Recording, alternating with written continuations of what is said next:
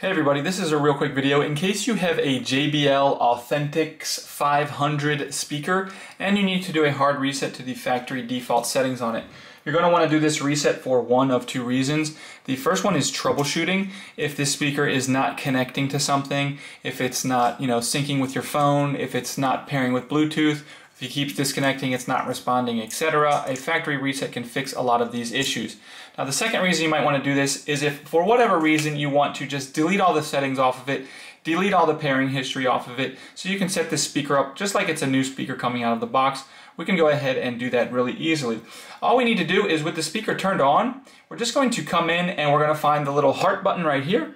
And then the play button, the wheel, we can just push it down. And we're going to push down the wheel and the play wheel and the heart button simultaneously for 10 seconds. And after those 10 seconds, just keep holding, the speaker will turn off and then restart back into its factory default settings, and you can go ahead and set this up basically like it's a new speaker.